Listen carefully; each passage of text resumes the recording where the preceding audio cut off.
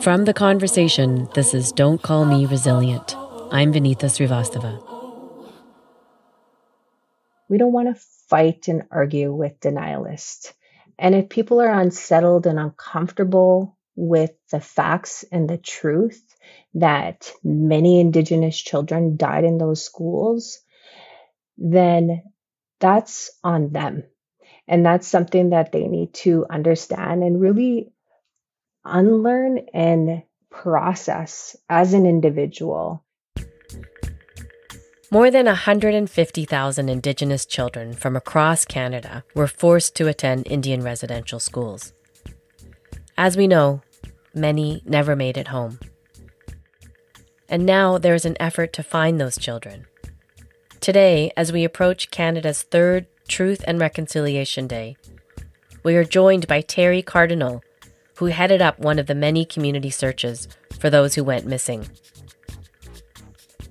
Last summer, Terri's team led oral history interviews with survivors and then conducted a 5-day search for unmarked graves at University Blue Quills in Alberta.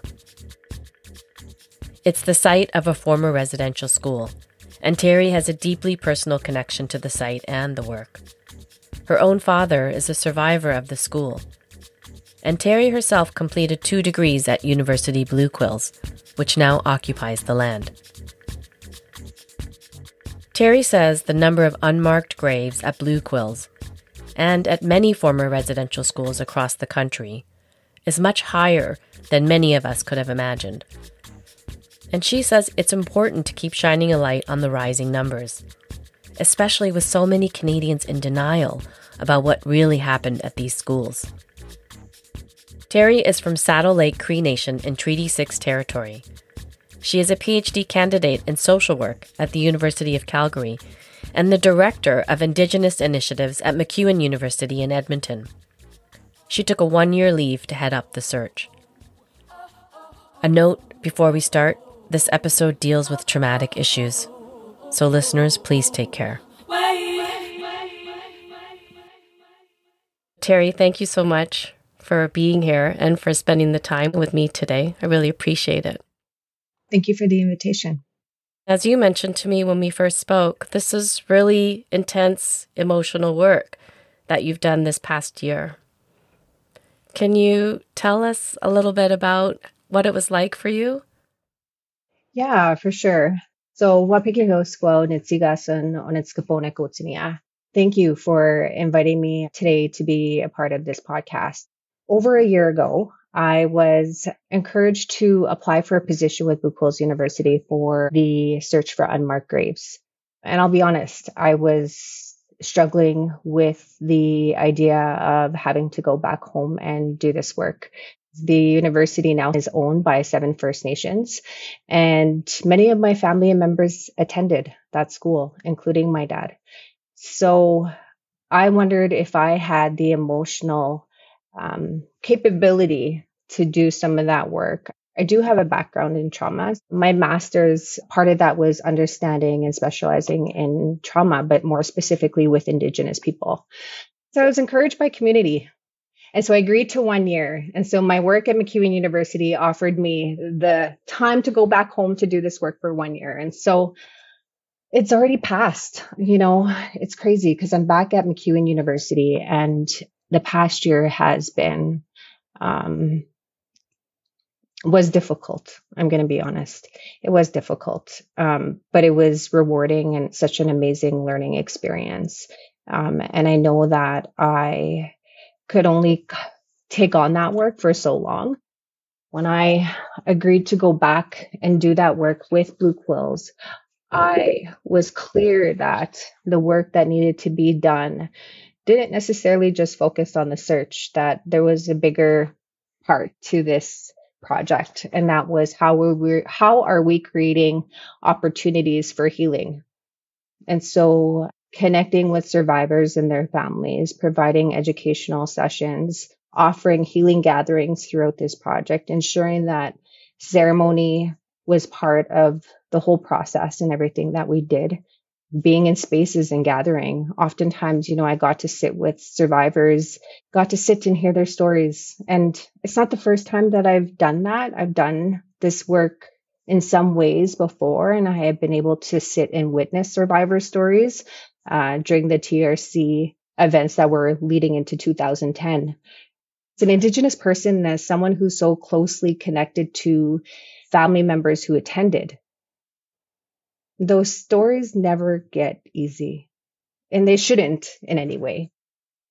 Some were really tough, where, I did drive home in a ball of tears. And it was, driving back to Edmonton, it was a 2-hour drive. But I had to really process and take care of myself in lifting those stories, those sacred stories that were shared with me by our survivors. Can you tell us a little bit about the role of the residential school survivors and their families? Like you say, well, I took the role knowing that part of it was to search for unmarked graves, but also to make sure that I integrated these stories, but also that the stories is part of this.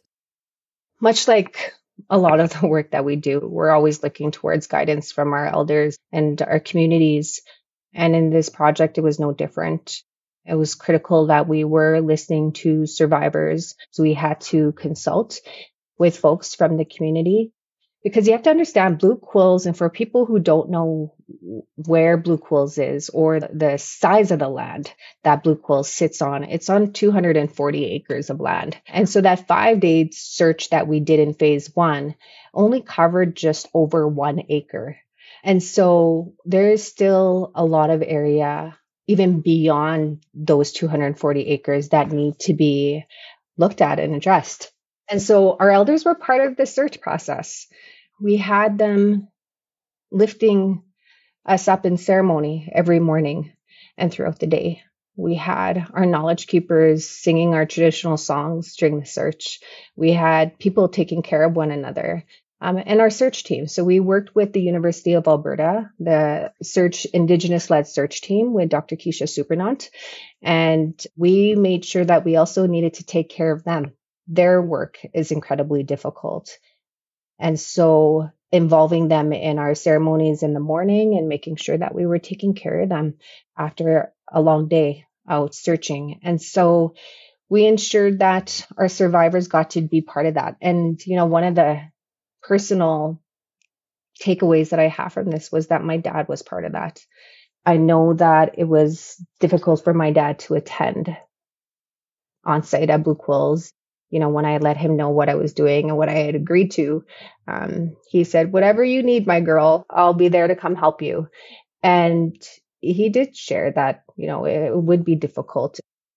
There was one day in particular in the morning where we had ceremony together, and he shared openly with the group that he had a hard time sleeping that night. We were sitting in a teepee that morning in front of the school, directly in front of the school. And he said, I never thought I'd be sitting here lifting my pipe, praying for all of you and for this specifically. As we move through that ceremony, you really seen this transition left, but also this opportunity to lift those stories and lift him up. And things shifted for him. My brother and a colleague and friend got to interview my dad after that. And so we have recorded his testimony of his experience at Blue Quills. And then he stayed. It was funny because he would show up the next morning really early at like 7 a.m. with like coffee, just ready to visit with other survivors who were coming on site. So throughout that, we've had them involved throughout the process, whether that is also involved in the healing gatherings as well as the interview. And we started sitting down with elders and survivors and recording their interviews with their permission so that we had them to assist us in the search. So more specifically, where are we searching? What are the areas that we need to focus on? Because on that first search, what most people don't know is that we had a targeted area that we were going to start with. And when the survivors were coming on site, they told our search team to move to a different location. And so we had to have our facilities maintenance people come in and mow different areas. And that's actually where we found majority of our reflections of interest was in the area that the elders were telling us to go. They have the stories, they have the knowledge, and they are able to guide us in the work that we need to do. So you mentioned areas of interest. Can you tell us a little bit about what your team found? So I'll share a little bit about the terminology that we use. We identified 19 reflections of interest, and reflections of interest, the terminology is based on the fact that we weren't able to get a GPR search of a actual cemetery nearby. So there's terms that they use as opposed to unmarked graves. And these were 19 hits that were analyzed by 2 analysts. And so there was other hits that were found, but if a second analyst, external analyst isn't seeing them, they're not considered a reflection of interest. And so we had 19 reflections of interest, which essentially is an area that is shaped and looks like a grave in that area. Because we're talking about terminology, I just want to ask a little bit more about this, that your work really does involve documenting deaths at Indian residential schools and uncovering or revealing unmarked graves. And I'm wondering if you can explain the difference between the two. Yeah. We are understanding that there is a lot more deaths of Indigenous children at these schools as opposed to what data has been able to provide up to date, right? And I'll give you some examples. So with Kamloops, the data that has been shared thus far shows that there's 51 recorded deaths. You know, they were the first school that had the findings shared publicly, and there was 215. And as we are moving across the country, then we are seeing the release of data from the findings of unmarked graves. It's jumping like, and we've known this. I think this is the other thing, is that Indigenous people have known. We've known that we have lost a lot of our children.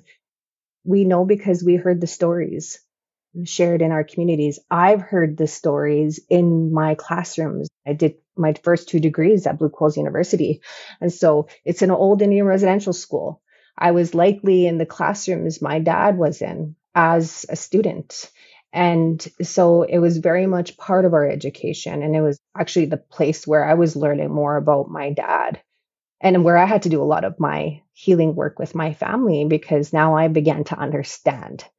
Because my dad didn't talk about his experiences at Indian residential school at the dinner table, right? Like it's not something that we would have been talking about at home. But even we think about LeBret released their findings a few months ago, and their recorded deaths were at 56. And they had over 2,000 hits. You know, we have Cowassis, which had 9 recorded deaths. And then when they actually did their search, their findings to date were at 751. And I think one of the really difficult things about this is that, you know, we do have denialists who we are seeing popping up across the country. And there's many things that they are saying, that potentially there's no graves, that, you know, they may be also saying that boarding schools are good for us, for instance. We learn new skills. You just hear these outrageous things. And I think sometimes what I think about is that it's an attempt to redirect the work that we are doing as Indigenous people, and to really that we need to continue focusing on the work that we are doing.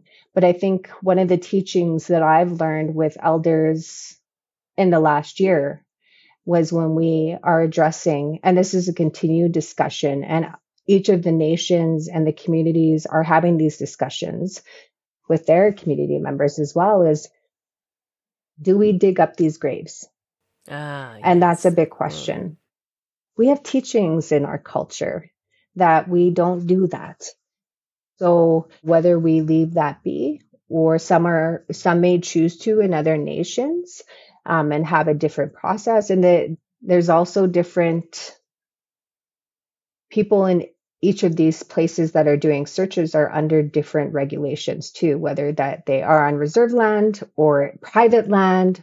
I read your report, the Blue Quills report, the Phase 1 report, many times before I really started to understand some of the findings, which is we found these findings and now we don't know what the next step is. And, now I'm hearing you speak. I understand what you're saying is we don't know what the next step is because we need to be guided not just by regulations, but as you say, by our elders, by survivors.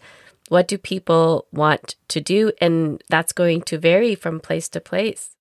You mentioned these denialists, and these are folks who refuse to acknowledge the abuse and the deaths of Indigenous children in residential schools. I'm wondering if you want to spend a bit of time to just briefly explain what their arguments are, and then we can spend a bit of time refuting them as well. I've heard and read a few articles and media posts in regards to denialists that have been coming forward publicly, whether that be in the media, whether that they have been actually showing up to sites with shovels, which is wild. That's just wild to me. One of the things that when I think about this is that it's much like dealing with racism. As an Indigenous person, we are constantly fighting against racism. We are also, it's so exhausting. It's emotionally draining. And so when we have to, again, in some ways, try to educate a group who very much is very rooted in their own biases and their beliefs, it's really tough. I think that one of the difficulties of this is that I've come to understand in the work that I do in Indigenous education, and I work in a Western institution, is that people get really unsettled and really uncomfortable with the truth. And it's especially those who are religious, because the Indian residential schools were run by Catholic churches, and many of the abuse and the harm that were caused in those schools happened by priests and nuns. So people will automatically get defensive, which is completely natural for humans to want to defend something that they believe in. I get that. But it comes to a point where it's just harmful, right? We have a community of folks who are really trying to grieve and mourn. And every time that we have a report being shared, we are going through that mourning. And as an Indigenous woman, it's like, how do we create these opportunities and resources and supports for our communities to move through this rather than having to put our time and our energy into people who are denying our truth, denying what is the truth in this country. Do you spend any time at all rebutting those claims? I spend a lot more time, and where I've actually shifted my PhD research has been understanding end-of-life ceremonies. And I speak to that because we understand that there is ceremonies in our culture are very important. And there is processes of ceremonies that we have prior to leaving this physical world. There's ceremonies that happen when we have transitioned, and there's ceremonies that happen after. And I really feel, having been a part of those in some capacity over the last few years, that it creates opportunities for people to heal. And we need opportunities for that in our communities. And so a lot of my focus has been researching a lot of our traditional knowledge practices that we can share and continue to share in our communities to lift us up. So since you're talking about that, one of the things that's really beautiful, some of your research involves actually making recordings and sharing freely some of the meditation ceremonies. And I think some of this, you mentioned that you were the daughter of an Indian residential school survivor and that your connection to this is very personal. Mm-hmm. And you've been working with your father on this. Can you tell us a little bit about that? Yeah. So my family, we created a film, Intergenerational Resilience. And that was funded by the Downey Winjack Fund, and it will be screened on October 2nd. And it's interesting because we involved our parents, my mom and my dad, and my siblings as well. So there's 4 of us, and then our children.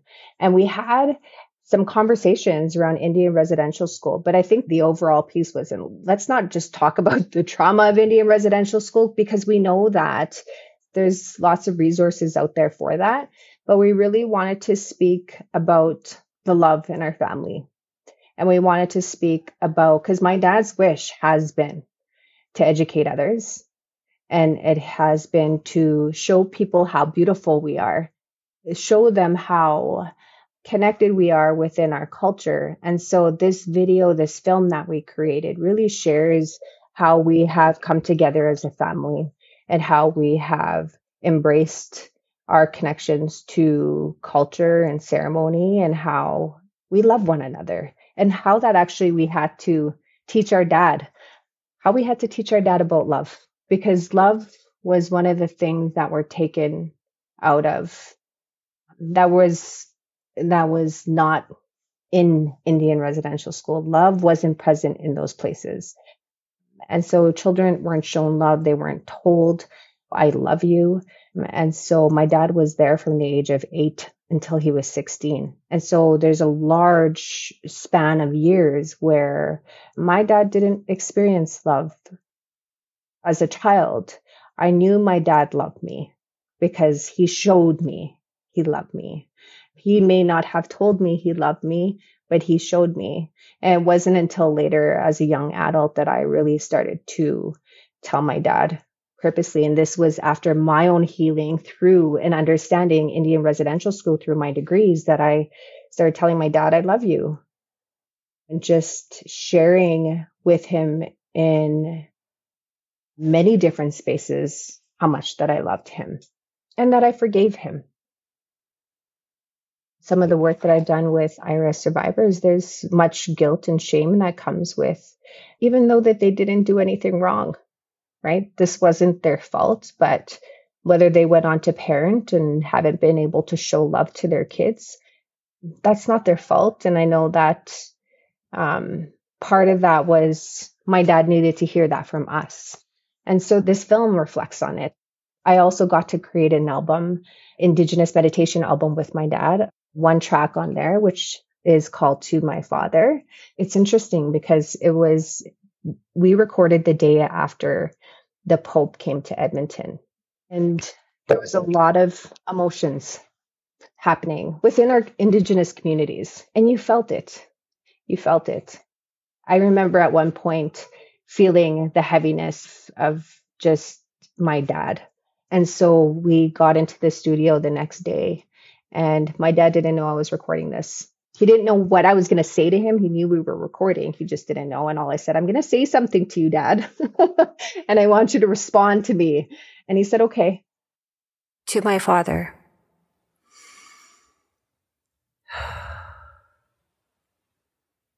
I love you. We are born into this world to experience love. We are the children of parents who had the language of love pulled from their tongues. I read him this piece that was created by my friend and colleague, Amber Dion, who I also have a podcast with called Two Crees in a Pod. And so she created this to her own father, who attended Blue Quills Indian Residential School and had passed away a few years ago. And it was so healing for us because she got to witness me sharing that with my dad. I know I was loved by you when you taught me how to hunt. I know I was loved by you when you took me to the water to catch fish. I know I was loved by you when you lit the fire in the backyard and taught me how to clean a duck. And then my dad responded to me in the Cree language. And one of the things that he says on that track, and this track is available and free for anybody on any music platform, is that, and he says that it was you, my girl, that taught me love. because in this piece, I'm reminding my dad that I knew that he loved me and that I was thankful that he survived so I could experience love and that my children could experience love. I'm so thankful for the amazing opportunities I've had so far with my dad in this healing journey together. To my girl, how dansken nashkunten Kiumaya kage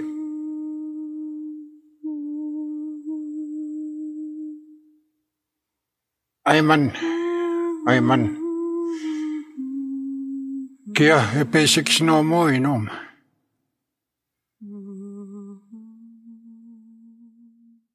How was everybody not crying when you were doing this recording? It just Oh my God. So I did cry. Actually, hear me.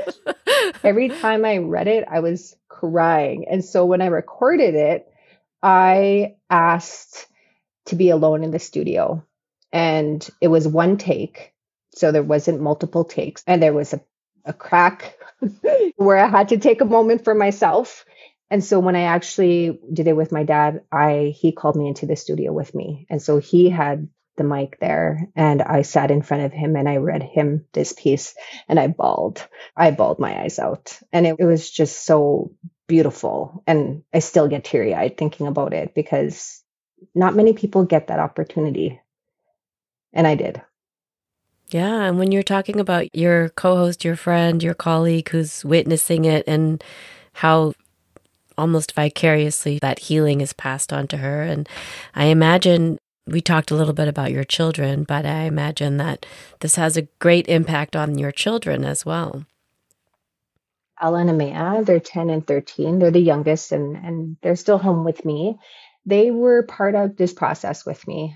I've been very open in terms of educating my children about Indian residential schools and sharing stories with them since they were small. It's just been they just know it. And so when we did the search, I took my kids out of school and they were with us in those ceremonies and they sat in and heard elders speak and share, as well as when we had the healing gathering, and we shared the public findings.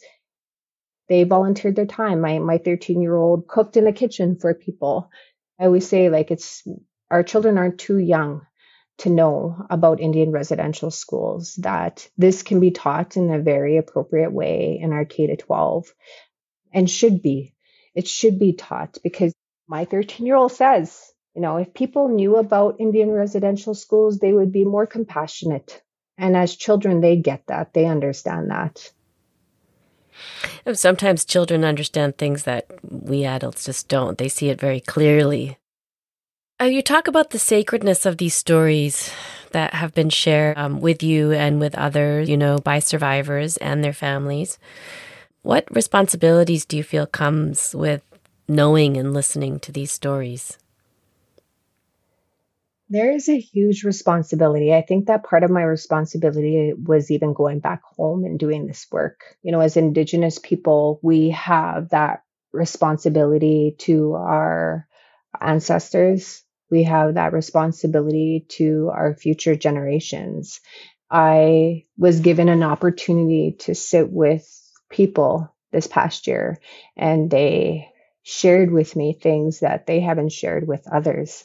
And part of that work was remaining connected to my own beliefs and ceremony and prayer, and ensuring that it's lifting these stories up, because in many ways we're honoring them, not helping them. That's a whole other way of looking at things is how do we honor our survivors? Because they survived things that many people don't survive.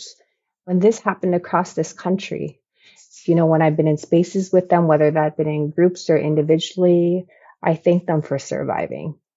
I thank them for surviving because we're here.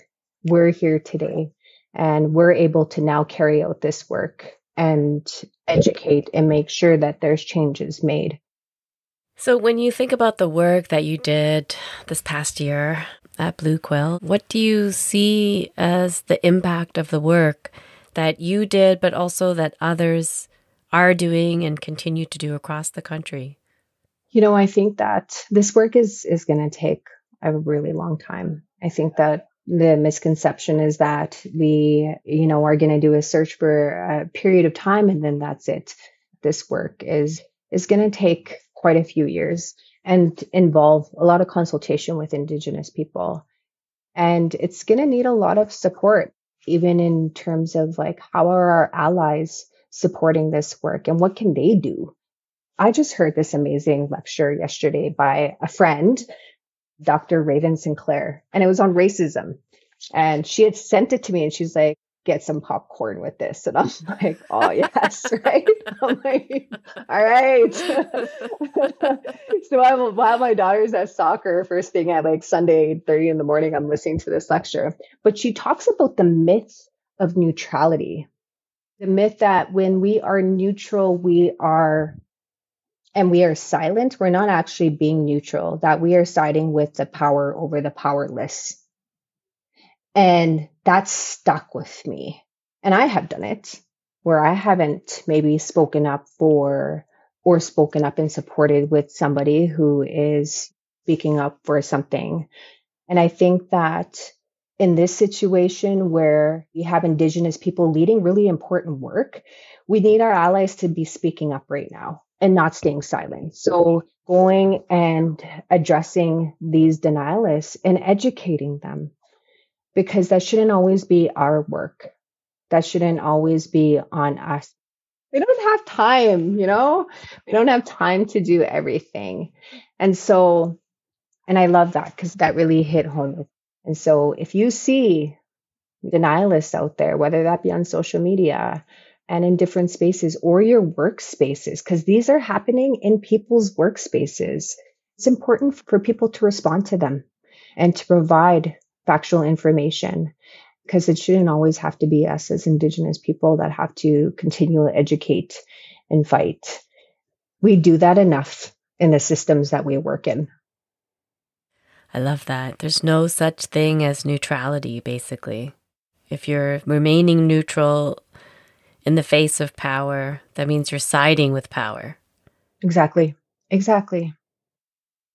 In simple terms, how do you rebut those who say, for example, that the number of Indigenous children who died at residential schools is just, I'm putting that in quotes, but is part of the standard mortality rate of children of that time? When we are looking at recorded data from the recorded deaths in the Indian residential schools across Canada, we know that the numbers are greater than that.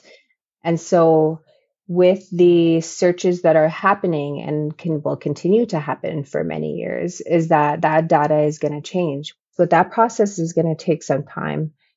What I'm hearing from you is that these searches are not about trying to prove something or show something in black and white. It's partly about healing. It's about intergenerational healing.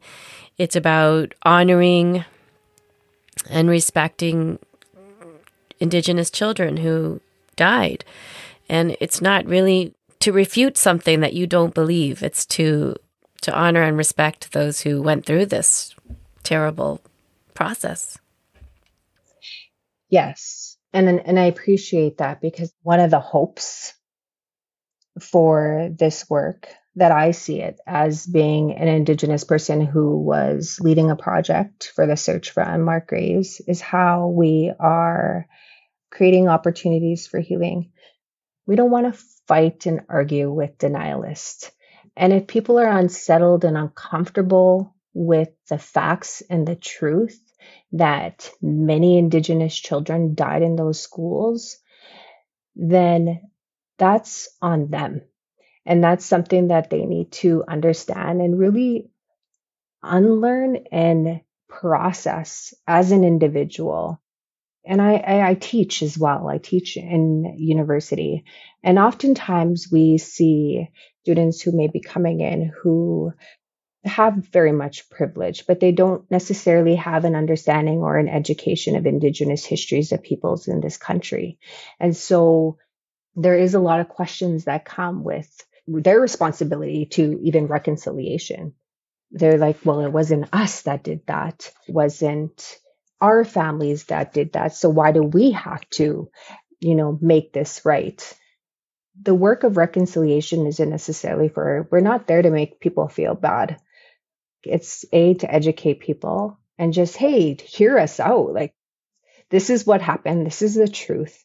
This is what has been missing and continues to be missing within our education systems, is our stories of our experiences in those schools and the impact that has had within our Indigenous communities. So let us take care of our people.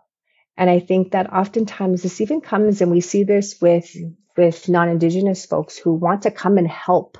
And they want to help Indigenous people. We don't need to be helped. Indigenous people don't want to be helped. We want to help ourselves. And so how do you play into that support as opposed to coming into this place saying that you want to help Indigenous people? There's one organization that is non-Indigenous that speaks to using a Cree term specifically of the ones who come to help. And it's just, and it's like, really? who are you helping? Just get out of the way. Like, we know what we're doing. And I think that we know what we're doing. We know the work. We know the education that needs to be shared. Let us lead that work and come and support us and walk with us in that work. And let us create spaces for our Indigenous people to move through this process, because we are grieving. What I've seen happen since the Kamloops released their media report is that we've seen a wave of communities move through some grief and loss processes where they didn't have the opportunity to do that. Children just didn't come home from that school. Families didn't know what happened to their children. Everything kind of just was silent.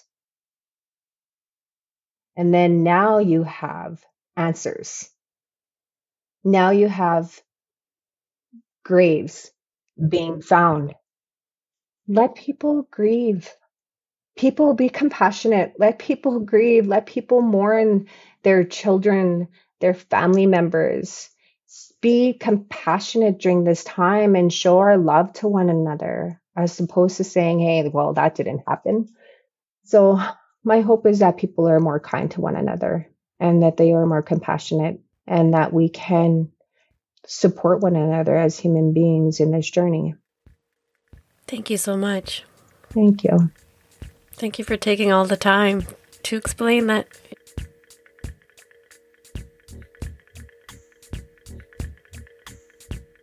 Can you tell me how to say it? And it's Cree, right? That's like, can you? Sagitan. Sagitan. Sagitan. Yes. I love you. Thanks for listening, everyone. And thanks again to Terri Cardinal for sharing her time and her stories with us. And also for sharing that final piece of wisdom, speak up, because silence is complicit. As Terri mentioned in our conversation, she has a podcast herself. It's called Two Crees in a Pod, and I encourage you to go check it out. And if you enjoyed the conversation today, please take the time to leave us a review and rate the pod, and tell your friends and family about us. It really does make a difference. We'll see you back here next week. Don't Call Me Resilient is a production of The Conversation Canada. It was made possible by a grant for journalism innovation from the Social Science and Humanities Research Council of Canada.